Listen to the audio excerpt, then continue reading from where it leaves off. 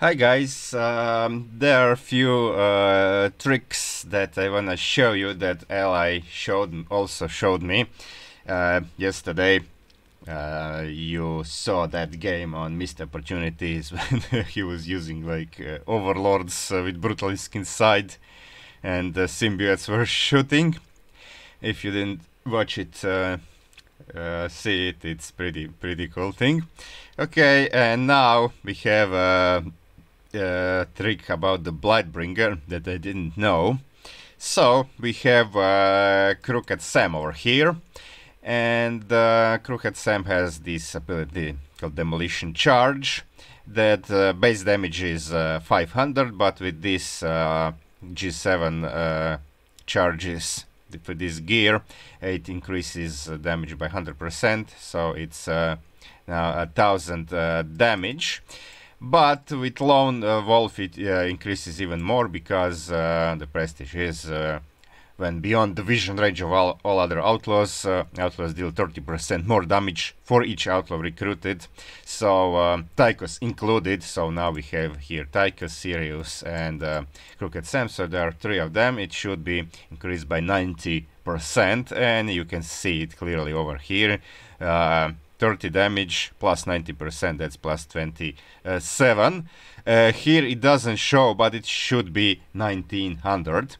Okay, so we have Blightbringer coming out, and okay, okay, now it shows. So you can see that Blightbringer has 5500 HP, so it will take at least 2 charges, even with all outlaws out, if not 3. Okay, and do the math, but definitely not 1 charge. But Ally told me that Blightbringer actually, when it burrows, it has only 1500 health, but when it burrows it cannot be targeted. So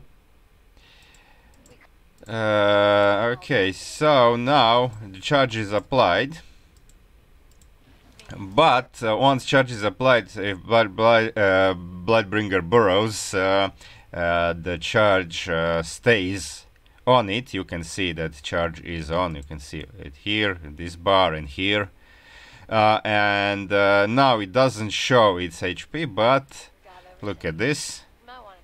Boom, charge explodes and Blightbringer is dead. So that's one kind of trick that you can use on Blightbringer.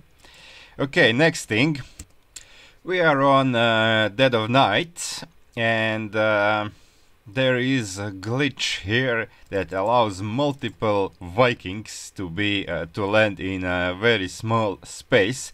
Of course, we are on Magura's map, we used some cheats here. You can see the money, and you can see that it's only 1 minute the game, because usually it takes a lot of time to get this number of Vikings. They're not very cheap, and also on cooldown, so we use some cheats. So this is just a showcase. So look at this.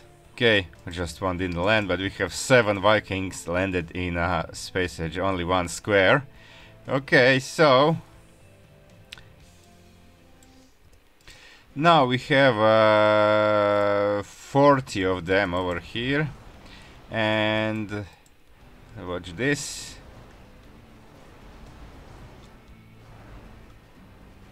Vikings land in space to just 2 squares. It's kinda hilarious. All 40 goes in. Okay, yeah.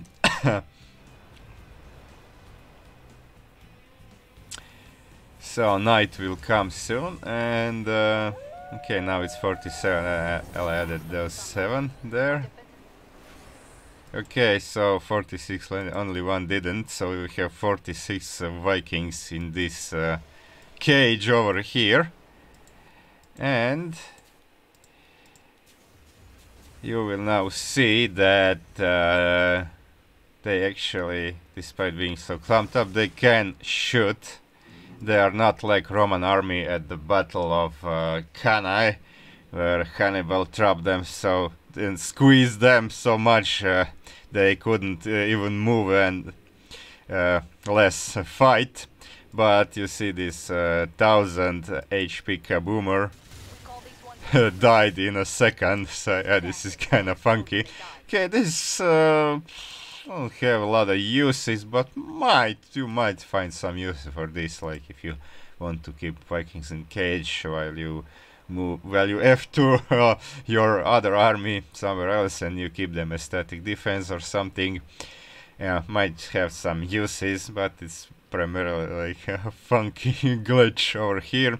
And he told me it's not possible to do with Raynor's Vikings. Okay, I believe him. I didn't try it. So okay, that's it for today. Thank you for watching, and thanks to my ally Serdito for showing me all these things, because he has time to do this kind of research, so he knows a lot of tricks. Okay, thanks again. Watch my other videos, and of course like and subscribe if you liked it. See you guys.